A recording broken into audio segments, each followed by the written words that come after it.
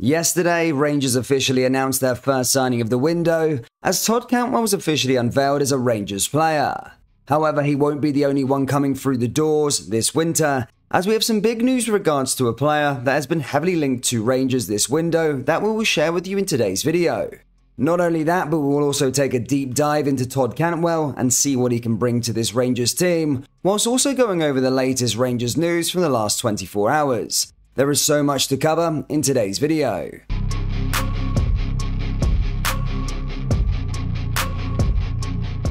And hello everybody, welcome back to the channel guys. Before we get into today's video, please do smash that like button and subscribe to the channel for daily Rangers content. The Scottish Premiership fixture between Hibs and Rangers next month has been rescheduled to March. The clubs were due to go head-to-head on Saturday, February 25th, but the match has been moved due to Rangers' involvement in the League Cup final. Michael Beale's side take on Celtic at Hampden on Sunday, February 26th. And due to this final at Hampden, the fixture against Hibs has been moved to a midweek kickoff in March. Hibs will now host Rangers on Wednesday, March 8th, with a 7:45 PM kickoff at Easter Road. A Hibs statement read, "Our cinch Premiership clash with Rangers has been rescheduled. The match, which was originally scheduled for Saturday 25th of February, will now take place on Wednesday the 8th of March and will kick off at 7:45 PM at Easter Road. The game has been rescheduled due to the fixture clash with the League Cup final." Just a quick one before we get back into the video, guys. We are currently doing a January sale on all our Rangers merchandise. Just go down into the link in the description or go to rfcclothing.com. We do have new prints coming in February, but for now, as I said, shop the old collection, rfcclothing.com, or go down into the link in the description. Let's get back into the video. Nicholas Raskin had his Rangers medical in London before finalising his contract details on Saturday afternoon, according to a report. The Standard Liège midfielder is believed to have flown to England on Friday morning and then had his medical before agreeing the finer details of his move and signing a pre-contract on Saturday. Belgian outlet Le Soir say Rangers are yet to make contact with Standard Liège over a deal to bring him in this January, but it's expected that a transfer will be completed over the next few days to bring him in before the end of the window. The 21-year-old hasn't played since November after being bombed out by boss Ronny Deila for refusing to sign a new deal at the club. Deila wanted players who were going to be committed beyond the end of the season in his side, and it means Raskin has trained and played with the reserve since then. It is suggested in Belgium that he didn't alert his club to the fact he was travelling to London for 2 days to undergo his medical, and with the reserves having a game against John Genk on Friday evening that he didn't take part in. Raskin is out on contract in June and Rangers can get him for free, but it is believed it wouldn't take much to convince Standard to let him leave now, but Rangers are likely to pay a small fee. It took 23 days of the January transfer window, but Michael Beale finally has his first signing as a Rangers manager. Last night it was announced that Todd Cantwell had agreed a long-term contract at Ibrox, joining from his boyhood club Norwich City. Speaking to Rangers TV, Cantwell said, "I'm delighted and I feel very proud. This is obviously a massive football club and I'm delighted to get going and get started. This is a massive club and there is a massive responsibility when you sign for Rangers to be a player that the fans want to see. They want to see a player that works hard and a player that can win them games, which is very important, and that is something I'm hoping I can bring." Michael Beale added, "I'm extremely happy to welcome Todd to Rangers. He's a player that is fully aligned with our playing style and we believe he'll be a key player for the club in the coming seasons. I'm looking forward to working with him on the pitch this week and integrating him into our fantastic football club." In this part of the video, we're going to take a deeper dive into Cantwell and see what he can bring to Rangers. After 2 stop-start seasons and now age 24, with things seemingly have gone stale at Norwich City and a contract expiring this summer, Cantwell needed a move to reignite his career. Having impressed during Norwich's Premier League campaign in 2019-20 and the subsequent promotion win from the Championship, Cantwell's trajectory looked set to travel upwards 18 months ago.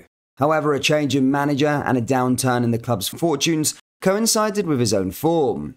The Englishman appeared to have fallen out of favour under Dean Smith and spent 6 months out on loan at Bournemouth before returning to his parent club in the summer.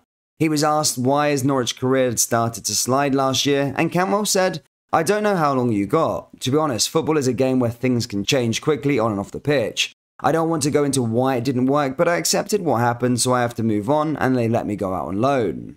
Cantwell is a versatile attack-minded midfielder, at his best when carrying the ball forward under pressure, drawing opponents in and progressing play. As shown in the below heat maps, he largely got on the ball by the touchline and left half space during the 2019-20 Premier League season. When Norwich won the Championship in 2020-2021, Cantwell was afforded more license across the attacking third. In either graphic, activity in the defensive half as well as the final third is noticeable. This isn't an attacker who waits for the ball to get into dangerous areas and then makes an impact. Cantwell is a ball progressor and creator, comfortable receiving in deeper positions to drive his team up the pitch. The fluid position Bill would afford Cantwell at Ibrox would appear to suit the 24-year-old perfectly on the surface. We've already seen in the new manager's early months a tendency for players who previously hugged the touchline to pop up all over the pitch in a bid to keep Rangers unpredictable, freeing up the likes of Ryan Kent, Fashion Sakala and Malik Tillman individually. In 2019-20, Cantwell notched 7 goals and provided 2 assists, and the following season he scored 6, having turned provider for 7. However, last season, Cantwell played just 14 full 90 minutes over the course of the season and recorded no goal involvements. This season has continued in a similar vein, with just 12 full 90-minute matches and no goals or assists to date. Although it's fair to draw reservations looking at these numbers, there's more to it than meets the eye when considering Cantwell's style and circumstances. Numbers from previous years show he can provide a legitimate goal return, something that should trend upward if playing in a more possession-dominant team. Cantwell isn't an explosive dribbler who'd want to constantly isolate out wide, even if he's quick enough when running into space and hold the ball in tight spaces. If playing from the left, he'd likely be best placed with an overlapping fullback, providing width and creating movement inside the pitch. The Englishman looks at his most comfortable when receiving the ball in close proximity to others, then able to manipulate his body and create space to attack or base his movements on defenders' actions. He's a solution finder, powerful carrier, and a capable ball progressor.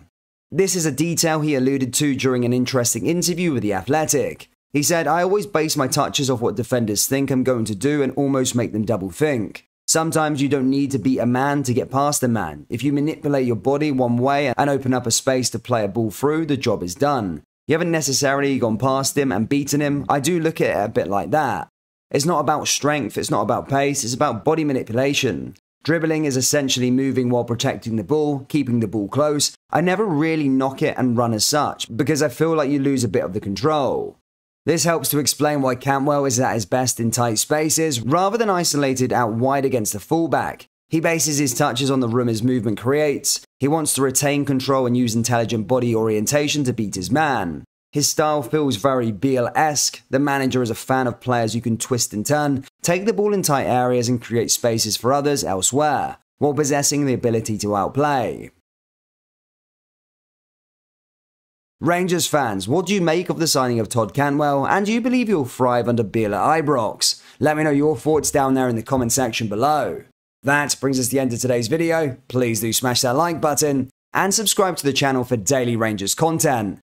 We're also currently having a January sale on all our Rangers merchandise, so do go down into the link in the description or go to rfcclothing.com. Thank you, I'll see you all next time. Take care, peace.